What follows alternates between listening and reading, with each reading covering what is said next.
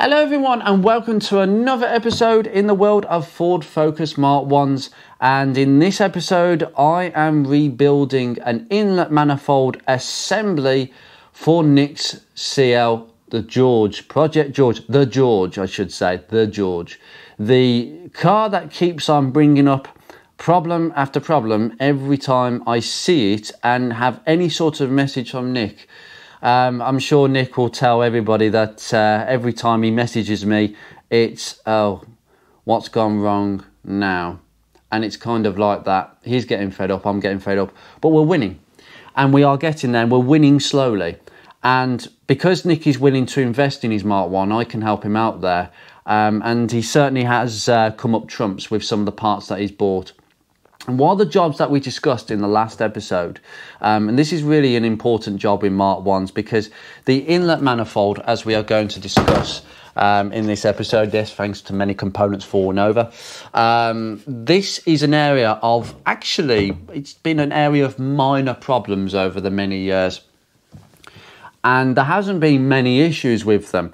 But over time, what I'm finding now is I believe very strongly that many Mark 1s are running on very inefficient inlet manifolds that are not producing the sort of flow, airflow I'm talking about, that is actually conducive to an efficient running engine, and therefore your performance is going to lack. And in a 1.4 Focus and probably a 1.6 automatic, where the performance in those two particular variants of a Mark 1 is very, very marginal, you really need to get the most efficient performance from every one of those components. And we're going to go through a number of components that builds up into this inlet manifold assembly. You might ask what these injectors are doing here. Well, that's going to be a little bit of a bonus, because we're going to do some service exchanging. A lot of these components have come from my spares that have been refurbished and are good and have been tested to work very efficiently on my own car. And Nick's going to benefit from that and enjoy driving George a bit more. So this is going to be more of a two-part in this series of Project George. And it's a massive excuse to show people exactly how to rebuild a Mark 1 inlet manifold from scratch and understand the problems, because we have had many problems. Now, those of you who have watched the last episode, which wasn't really an episode, it was more of an update on Project George, you will know that we had many different issues with regards to actually unbolting the inlet manifold. Namely, seized screws, mainly.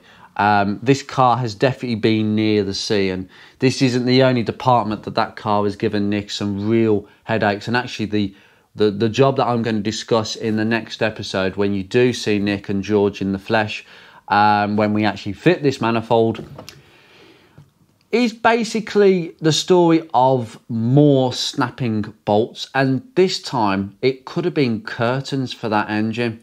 So yeah, and it's something that we have covered before. But anyway, I'm going to get cracking into the rebuild of this inlet manifold. And as I rebuild this manifold, we're going to look at this together. I'm going to show you exactly how everything performs, what it's supposed to look like, and how it's actually beneficial to rebuild this and clean it from scratch as much as possible. And the old school, some of the old school tuning tips and benefits. Well, I would say tuning, I'd say we can't tune a Mark 1, but we can make it so efficient that the car tunes itself to a much more efficient level, where it's using less fuel and it's going quicker. And that is a plus point. There is no point in doing power steering changes and coil pack changes, HT lead changes, without actually looking at the nerve center of how air flows into your engine. Now, obviously this video is specific to 1.4 and 1.6 Sigma's Zetec SEs, as they're badged, inner Focus. The 1.8 2-litre Zetec has its own plastic intake manifold, which is very similar but different, but it's very similar. And a lot of what I'm going to say will apply. So this will be a nice video for all Mark 1 lovers. And you will all take something away and get some benefits of old school experience with how to make an inlet manifold efficient. Let's start. So, switch you around. Hello TV. I was watching the TV last night while cleaning all this up, and as you can see, I have been using a couple of products, carbon intake cleaner more or less, and GT85. I need a torch, I'm going to need that in a second, and a couple of tools you're going to need. You're going to need an 8mm or an 8mm socket, 1/4 inch ratchet preferably, a T15 and a T20, preferably a bit set or screwdriver, whatever, just in any type of form. So Torx, T15, T20, and an 8mm spanner or socket, whichever one. That's all we need, and plenty of dirty rags. It's as simple as that. Now, this is the layout we have here. So we have right in front of us a couple of new components. We have got, because of the issue that I'm going to mention straight away, is we have a second-hand inlet manifold. So we have 1.4 or 1.6 stamped here, Ford here, and a recycling symbol, which is ridiculous, and the finish code just over here. Well, not the finish code, the actual main code for the part number. But yeah, it's all here, and it's all being cleaned up to an absolute T, and I'm going to explain why that is crucial in a second. But why did we have to buy a second-hand manifold and a second-hand throttle body? Well, why? I'll tell you why. The most common fault that I am finding, and I had a difficulty with my own car some years ago, is you will have some Torx bolts, okay? These are Torx T20s, okay? With a self-tapping thread, okay? That self-tapping thread just screws well in to the actual plastic of the housing, okay? So it will key in quite nicely. What happens though is that these bolts get so rusty, they get soft and they round on the head. And that's what's happened to Nick's, that I'm going to demonstrate. All 4 bolts that hold the throttle body onto the inlet manifold, gone, rounded, seized. And there's no way about it. The only way is cutting it off and having to drill them out. In fact, this is not the first second-hand manifold that Nick bought, because he bought one, delivered it to his house, showed me a photo, and guess what he found? He found remains of 4 of these fasteners in there, snapped. So it needed to be drilled out. Yes, this is a real problem. And if you have got this problem, the only way you're going to do it is by drilling it out, but then you can drill too much of the plastic and you need a bigger fastener. My advice is do exactly what we've done here. You're going to have to bin it. You're going to have to bin the manifold and bin the thermostat, the throttle body, excuse me. Excuse me. Talk about thermostat housings. I might have given the game away with what the problem was. Thermostat housings, lovely. But this is a second-hand throttle body to go with this. I recommend this. No, messing about. You just got to get yourself a second-hand one. Probably about 45 quid for this and 20 quid, 25 quid for one of these. Believe you me, it'll save your weight in gold. Do not get the aftermarket ones of these, by the way, because I don't trust their accuracy for not machining, but plastic manufacturing. And this is plastic, in the days where this was all metal on the inside of this bore here, which is crucial, I'm going to tell you. I've got the parts number just here on this. Yes, there's a few things that I'm going to go through, but I'm going to start with the smaller components and work my way around. So there's going to be a lot of talking in this episode before we bolt things up, because these are things you must know straight away. Next thing, this is out of my spares. It's been cleaned up. I got a couple of these. These rubber ductings never give an issue. I have never known them to blow a leak or hole out. It's very high quality, flexible rubber, no need. But many owners do not have these clips. I've just cleaned these clips up. These are also from my spares, so I'll take the old ones off Nick's and put it in my spares. They're very easy. They just have a sliding piece here. If I just demonstrate, just move slightly down, and you get a pair of these particular pliers, which I don't have. Hold on. There we go. Lovely. Sorry about that. Blooper there. There's another tool you need apart from these three. Yeah, you need this. You need some water pump pliers just to latch on to the two sides and bring them together, okay? You just need to latch on. Oh, there we go. See, I'm doing it already. But you need to be very, very patient, and you will do it. You'll clip them together quite nicely. But you need these, please, okay? But that is the rubber ducting out the way, okay? I'll just move this across. Over here, we have a complete fuel rail. Now, this fuel rail has got two mounting points, okay, one here and one here, and it bolts to the top of the inlet manifold. Now, for the purposes of today, I'm not bolting this. I haven't got the bolts anyway. I've got to take them off Nick's car, but it basically just sits like that. It sits like that, okay, just on there, and the injectors are basically pushed into the engine over these O-ring seals. I have never known these O-ring seals to give a problem, and I have never ever known one of these injectors to actually be diagnosed as failed. Never.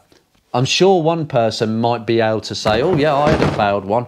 Well, that's interesting because that's news to my ears. These were made by Siemens, very, very high quality items, and the rest of the rail is made by Visteon. Again, these fuel rails, it is just literally a solid piece of aluminium. They do corrode, so I gave this a bit of a clean up, so it looks nice, and a bit of a polish so it looks good on Nick's car. It's just a steel tube that holds the pressure. This fuel regulator takes a vacuum here off one of these, okay? Now, there is a vacuum that comes through from the throttle body through these holes, through one vacuum line. The other one goes to the charcoal canister, and one of them takes a feed all the way to here, so that this regulator can either basically control the amount of fuel going back to the tank that goes back to the tank, okay? So that's the return line that bolts to that. And that regulator is supposed to keep the rail at pressure depending on what throttle pressure is given. So if you increase the throttle, if the gas pedal is open, there'll be more vacuum in here, therefore more vacuum going to that, okay? But these very rarely fail. The only time I've actually seen these fail is when the diaphragm actually goes in it and it starts leaking. If you see smell fuel around this, it needs replacing. You cannot go to Ford for these. I have a number of these in stock on a service exchange basis, a good one for a good one, etc. But I will not swap one of these for a bad one, because otherwise I'll start losing my own supply. But they generally work the same. It's very difficult to tell if they're wearing or starting to go. But as I say, I swapped a couple of these to try and look at my fuel trim issues, and this rail works perfectly. The injectors are ready to go, and these injectors have done 99,000 miles. And you know what? The one on Nick's car has done 155 like the rest of it. So he's going to give me his old set, and he's going to get a nice new set of injectors just as a bit of a goodie, because we might as well, since we're taking all this off. Sorry, this keeps happening. I'm just going to go these. By the way, these are just clipped in, by the way. They're just clipped in. You just move the clips off the ledges. Just get a screwdriver, pry it off the ledge, and you can move these clips. Look, I can move it already. It just slots in, and these will just pull out. But as I say, these O-rings, they never give a problem unless you're aggressive pushing this into the engine. But that is for another episode as well, okay? We've got a couple of these wiring clips. They sit on the top here. They generally go this way, so get this here. Okay, this is the ledge on the top. This is how it sits in the car. Got a clip here for a wiring plug. I'm just going to explain in a second. But these will just latch on with this spring clip. They can snap around here. This one goes this way because this is the one for the throttle cable. It's much more small than the other hoses. So it will go on here, and the other one will go on here. Simple as that. There's two. And these are intact. And the one on Nick's car is actually broken. So that's a bonus. It's another reason why this makes an absolute perfect sense. Next one, well, I'm actually going to avoid this because this is another discussion for another second. We have got a couple of gaskets, but I'm just going to go through this. We have the wiring plug. What is this wiring plug for? Easy. It is for the MAF sensor. the map sensor, Andrew, get it right. So on the inlet manifold on this side, because you've got the alternator that sits here.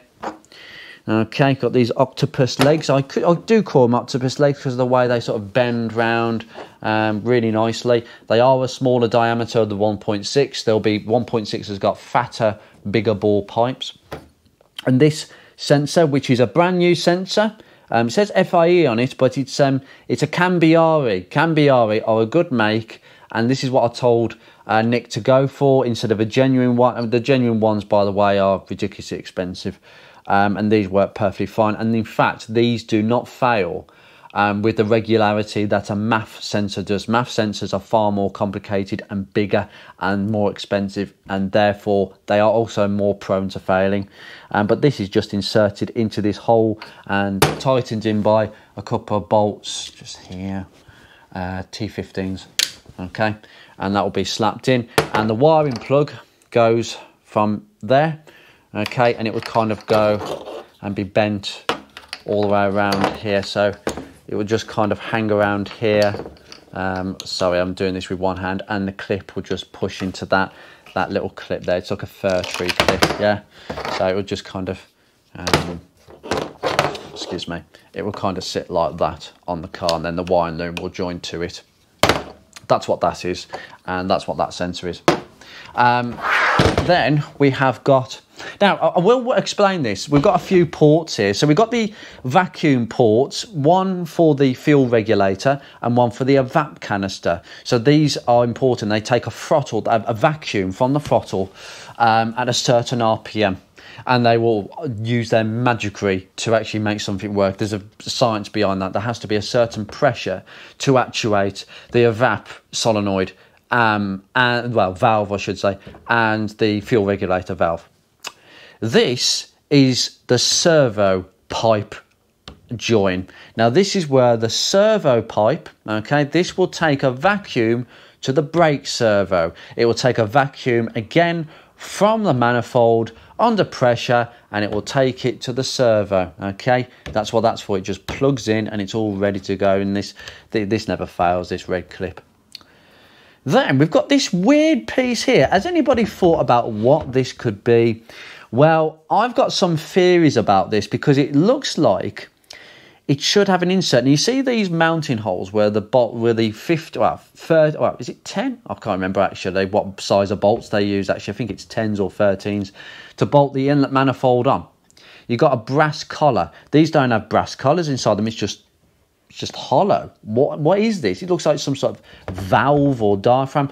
I've got this theory that this is for a market that Mark 1s were with this engine were obviously entering, and there was some certain valve that was on this, something maybe to do with emission control, I'm gathering, but it was never fitted to the UK, and it's just blanked off here, but you can see the shape of it. So if you're wondering what this is, I've got a feeling that this is a valve for emissions, but only in certain markets. Does anybody know, or does anybody have a Mark 1 where this is used? Please let me know. Maybe drop me an email. I'll be fascinated.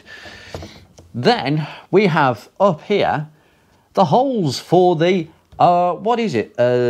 What is it now? I've forgotten. Oh yes, of course. It's this. It is the inlet, the idle air control valve, which just sits there like that, okay, with the wiring loop goes to it from sort of up here, and it would just sit like that, okay. Now I'm just going to demonstrate what happens with this. So air comes in and it goes through this little hole here, and if I get my torch,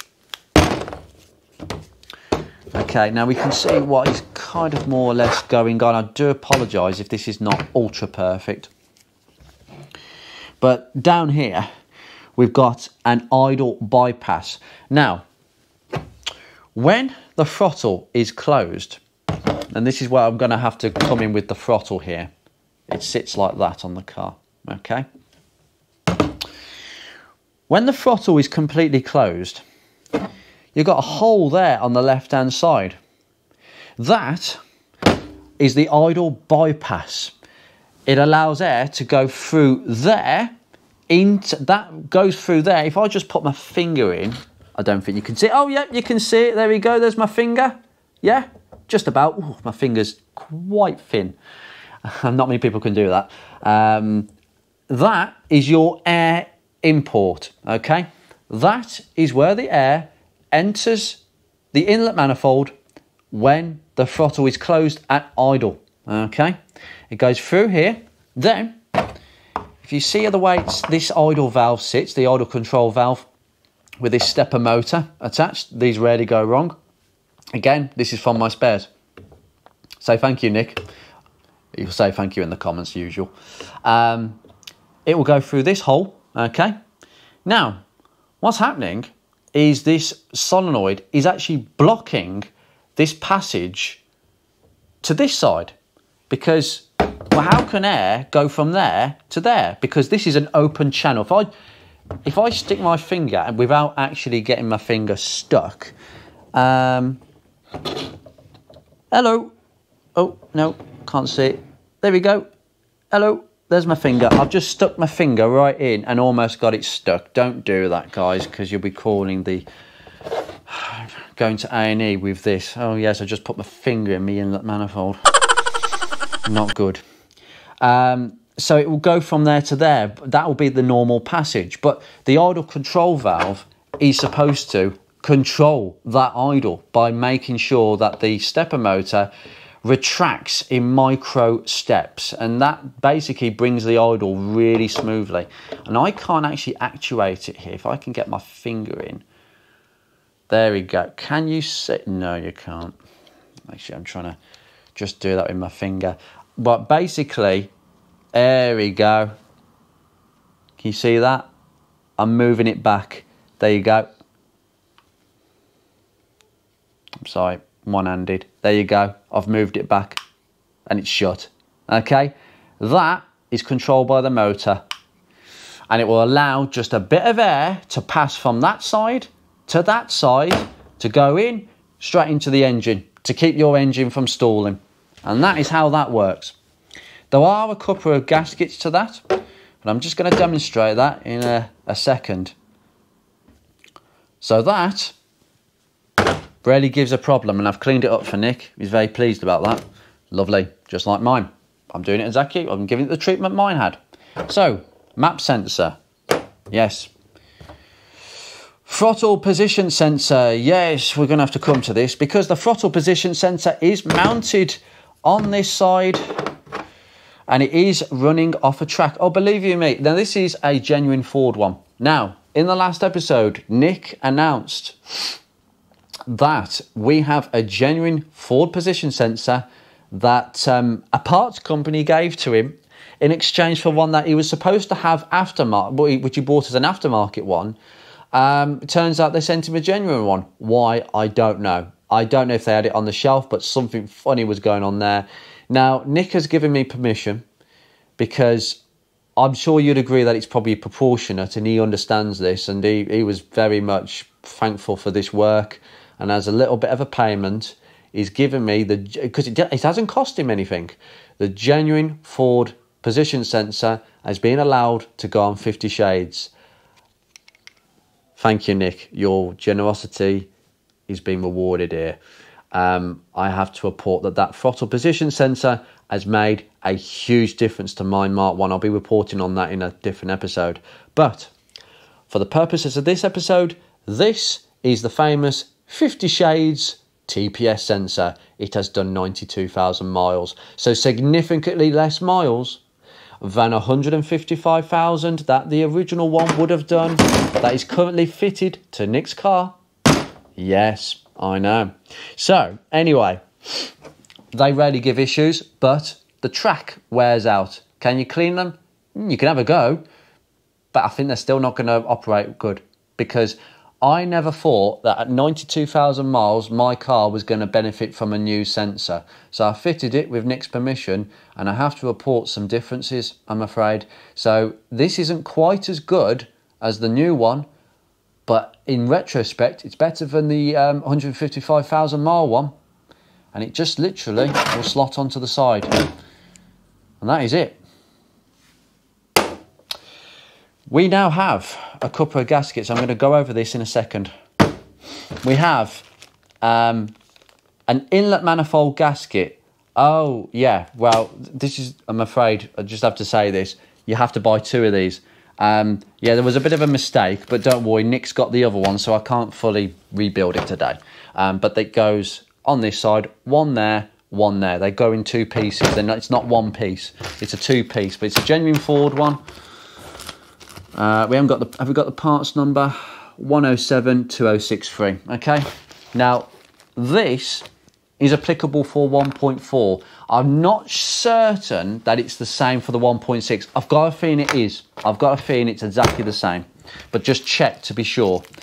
We also have a gasket here for the throttle housing to inlet. Yes, we need a gasket that goes between these 2 pieces to prevent air leaks.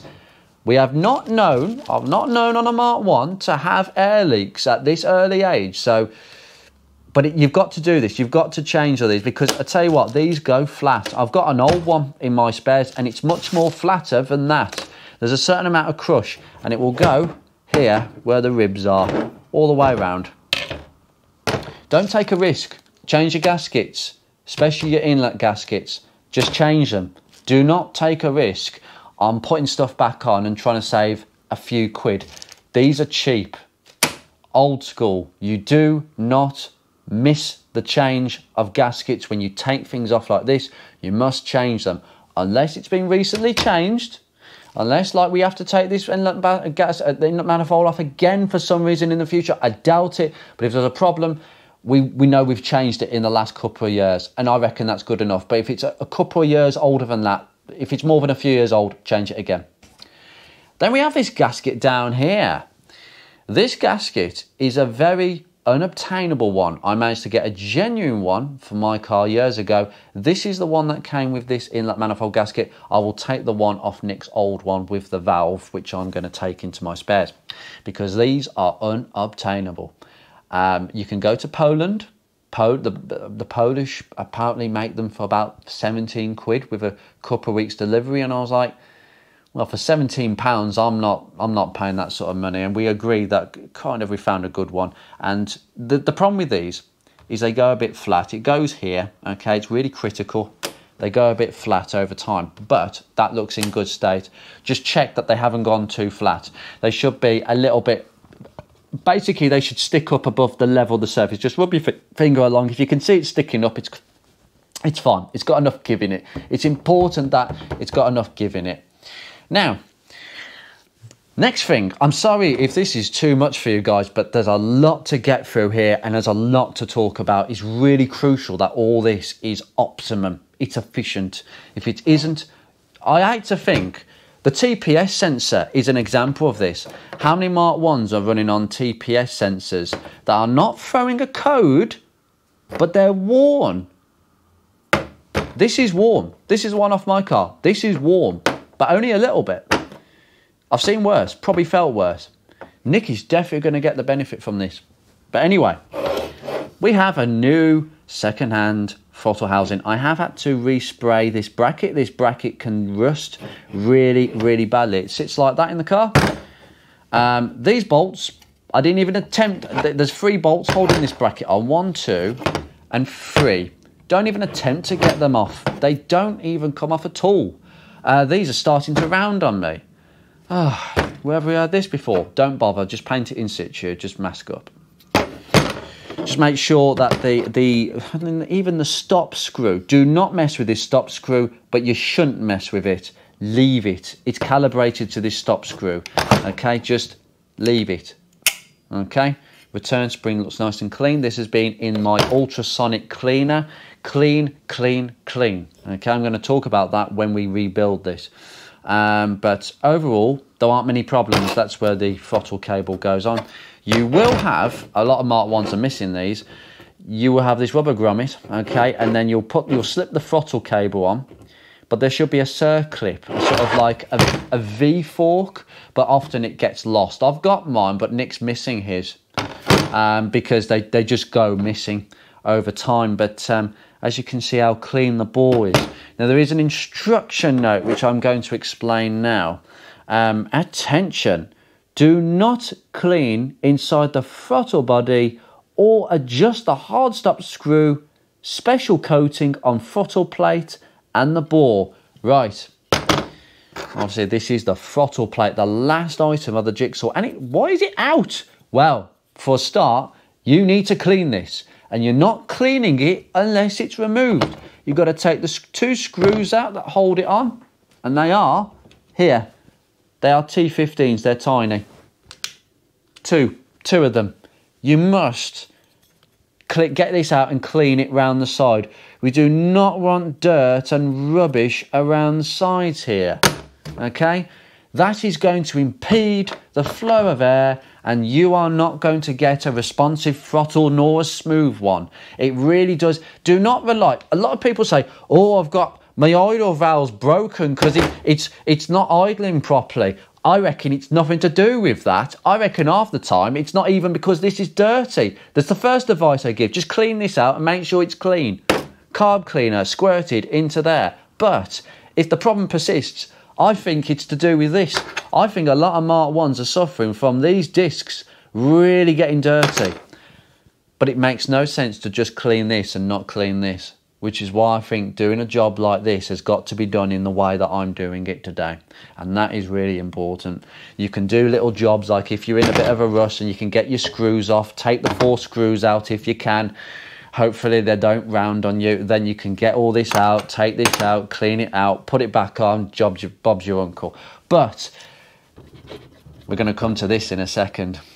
This is also part of the problem. But we are just going to slip that back in, bolt it back in. What did I clean it with?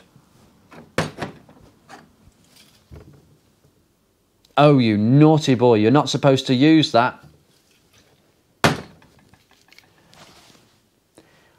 If that makes any difference to your Mark 1, well, it hasn't made any difference to mine. Now, some people will argue that if that coating is removed by carb cleaner, along with dirty deposits, because we want that spanking clean, it could increase the idle speed because you've actually wiped a coating away, and therefore the bore is microscopically bigger. Now, that could be that could lead to a number of things. It could mean that your idle speed is fractionally higher, okay? But on a Mark 1, that's not a bad thing, because I always think that the programming in the ECU allows for too low an idle, especially when the aircon's on. We all know them focuses. You know, where the aircon kicks in, you hear the clutch kicking, and suddenly you come to a junction and it's just fractionally below where it should be, and it shouldn't be like that. So it's not a bad thing if the idle goes up, and it will go up an absolute fraction. We're talking about 20, 30, maybe up to 50 RPM. That is nothing. So maybe it's all for the better if it gets wiped. I did this job in my own Focus. You can use carbon intake cleaner. If you're scared, use contact cleaner. Use electrical contact cleaner, wet wipes, and something gentle, just to degrease the inside of this. We want this clean. We want it free from abrasives and everything. It's clean. There's absolute minor wear to this. So I'll just point you in here. We want that absolutely clear. Now, can we see a mark? You can see a mark where the throttle disc has just been sitting. There we go. There's a mark just in there, but it's very, very minor. Can we see one there? Yeah, can you see that mark? Just there, where my finger is, just there. Yeah. It's just a little mark, but it's not too much. It's not scored or scratched. Just check this plastic bore for any scoring, scratching, because if we have any scoring and scratching, that is going to lead to some localized heat build-up with the air. Believe you me, these manifolds get pretty warm with the airflow. It's not necessarily a cooling effect. It actually can act as a heat shrink almost, which is what most people will tell you when they're porting their engines, and that's porting inside the engine, not this, but still, it's just something to be aware about. So, apart from that, there's nothing to be worried about. Rusty bracket, rusty stop screw that you shouldn't touch, a coating that you don't need to worry about too much, and a disc that you need to clean this up as squeaky bum clean as you can. You could eat your dinner off that, okay? We're going to fit all that in a second, but we're going to go to this. Cleaning the inside of this inlet is the most important thing you can do. Now, I've explained most of the components on here, where they fit. If you've got an automatic, you will not have a hole for the map sensor. We do not have a map sensor on the 1.6 automatics. This on my car is blanked. I have a unique manifold. It's as simple as that. Although I'll tell you what, you could probably fit one of these because it's got an O-ring seal. You could probably put a 1.6 manual inlet on there, put that in and just use it as a blocker. But usually 1.6 automatic owners will need to search for manifold off a 1.6 auto because this is blanked off. But the good thing is I can just stick the torch through there. And I'll just bring you around so we can see the inside. There we go. Can you see in this? I'm just bringing it around. Look at that. Just shining it through the map sensor hole. Sorry, I keep using my words wrong. And we will have some ports on that side, just on this side here, because obviously we've got the ports on this side. So we'll just shine it up here. There you go. You can see all the ports. Look how clean that is. That is the result of using carb cleaner, elbow grease, cleaning. You will find an oily film of not carbon, but just byproducts of combustion, incomplete combustion, that will go back through the inlet valves and back up these pipes into this manifold system, and you will need to clean that, please. And you're also going to have to clean these pipes. Yes, you can't get in these pipes so thoroughly, but you can try and clean as much down these ports as possible, please. We want them nice and clean. Just shine that in there. Look at that. Clean. Just micro scratches to the plastic, but we don't want any gouges, okay? Because we want the air to flow. We want it to flow smoothly through that. Come past this smoothly. We want it to go in there smoothly and flow, because the more that it flows better and is not impeded by crappy carbon and soot and nasty rubbish that goes on inside there. How many focuses have got this? Oh, it's unbelievable. But yes, please clean this thing. Clean it to heaven almighty. And even though you can't remove all of it, you can remove most of it. That is squeaky bum clean now. So that's the trick to success with a Mark 1 inlet manifold. We're doing all this to make sure that the air is flowing as smoothly and quickly as possible. And I'll tell you what, Nick, George is going to fly. And I'll tell you that, even for 1.4. And when people say that 1.4s on a Focus Mark 1 are severely underpowered, not appropriate and rubbish, well, you've obviously driven one with absolutely no service and maintenance done to it whatsoever, because it will not. These engines are capable, I suspect, of about 80 to 90 horsepower, but Ford deliberately detuned this engine to 75 because it would take away too many of the sales from the 1.6. That's a top fact, that is. We have also got this port at the back of the manifold. So we've got this port on the back side, okay? That, I also believe, is something to do with the evap canister. The evap canister will take a vacuum from this line and it will go all the way to the back. I'm pretty sure about that. I've got to check my my locations for that, but I'm pretty sure we've got another evap line that will go to the evaporator canister.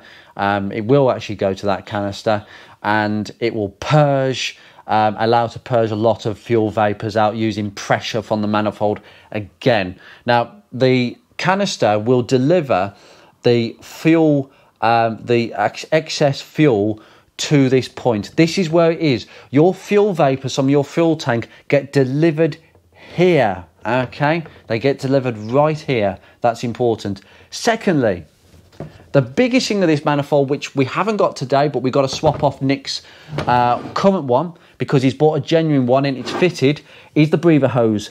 We have a pipe there and a pipe just down there. Sorry, shine the torch down there. Okay, we've got the other pipe just down there and the pipe there. Okay, and the breather hose will kind of go in there and it will stick out and come out here, and it will go into a little valve that sits off a block on the engine. We're going to discover that in part 2. But basically, that PCV valve will only allow crankcase vapours out.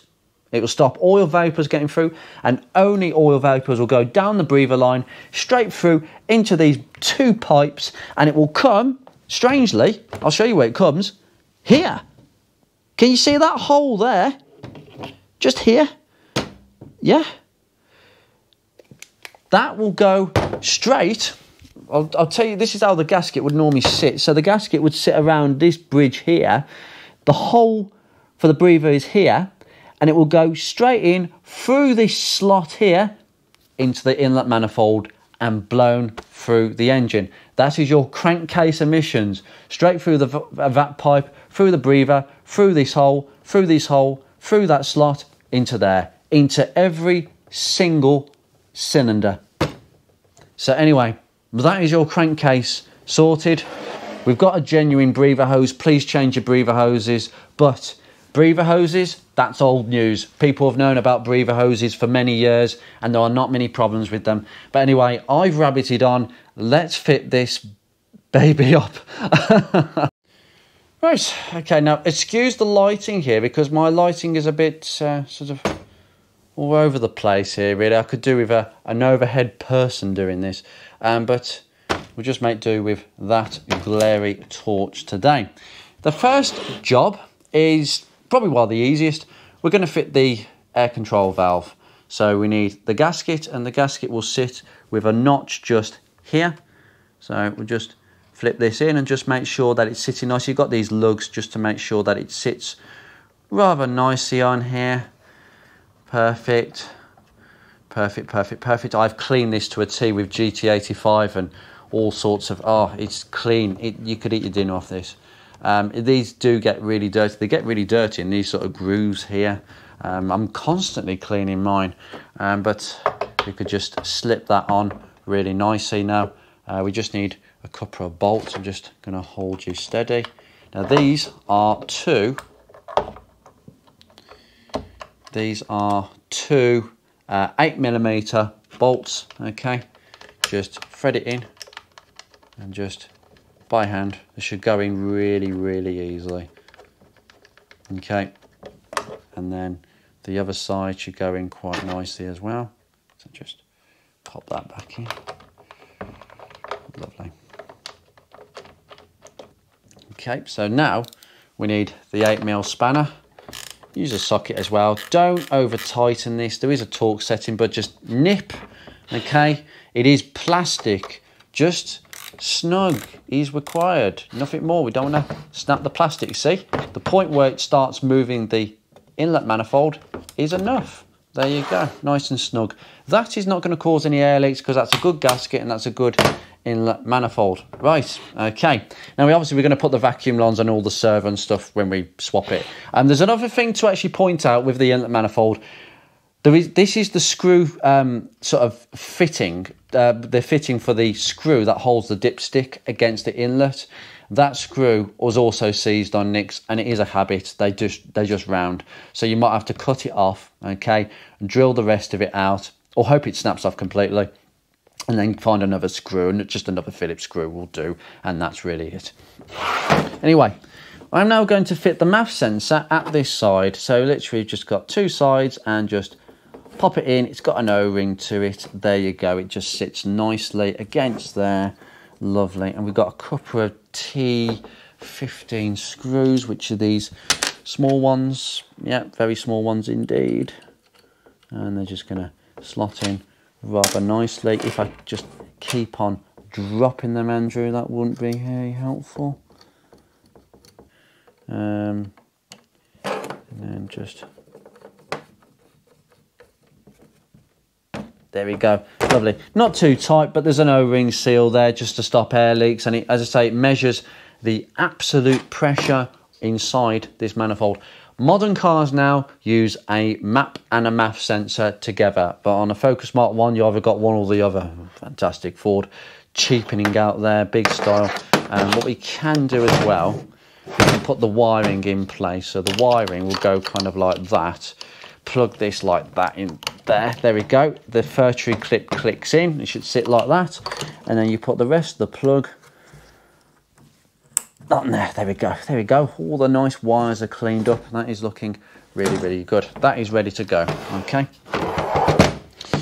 Now, where do we go next? Well, we're going to have to concentrate on this side of things, but we're going to have to build this thing up first. Okay. Now, I will probably finish off by doing a gasket over here before we go to the throttle housing. It is this. I'm just going to pack it up. Very exciting. Woo! Yes, well, as I say, these things go flat over time. And again, there's no real way of doing this. Just make sure these notches are lined up with here. Okay, so just pop that one in there. They can go on either side. There's no like left side or right side. This will go on that side either, you know, it doesn't matter.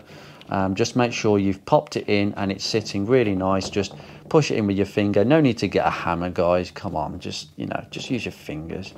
And then it'll be nice and flush. And that is ready to go on. That's a nice thick gasket that is waiting to just stand up nice and tall. There we go, lovely, done. Right, that can go in the bin of whatever. Now, well, we can put this on in a second, but I've got to put this on next. Now, this is going to take a bit of fiddliness, so I'm going to stick you on the tripod here. Right, so you can see what I'm doing. The bracket is there, so this is how it's facing in the car.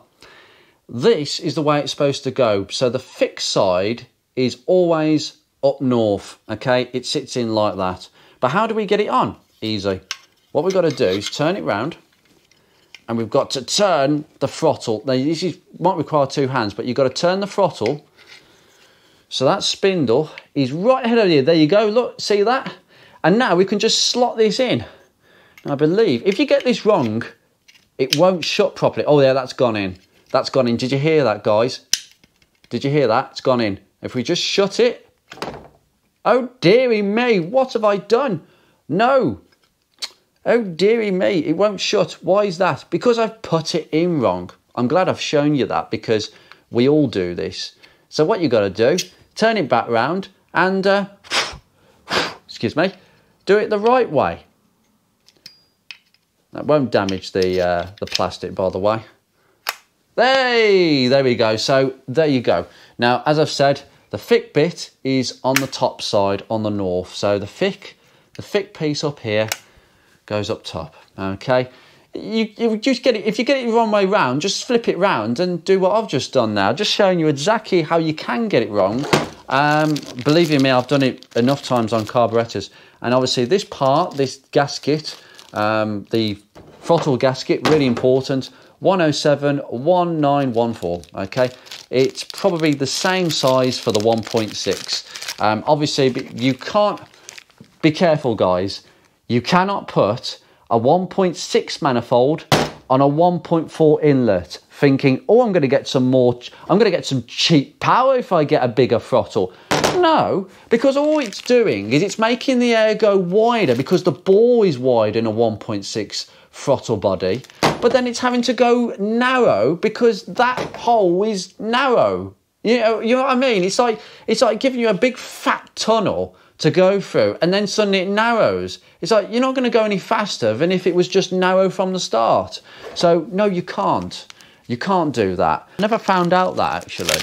But I'm sure somebody can come up with the answer to that. I don't know everything, but I'll find out, and that's what I intend to do. But again, the notch is up here. This is the bit that you see in the car. You'll see a little notch where if you're looking at it from the front, that's where your notch will be. And there we go. Look how much that protrudes. Look at that. That's how much it protrudes off the side.